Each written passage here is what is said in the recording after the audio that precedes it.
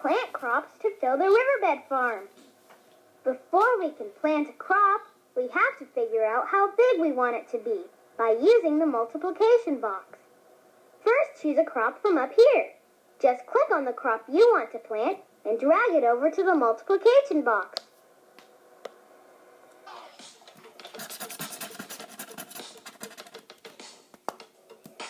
You can do it. Click on the door that matches the problem on the scroll and watch the door open. Try again. Try again. Pick another. Pick another. Try again. Try again. Pick another. Pick another. Try again.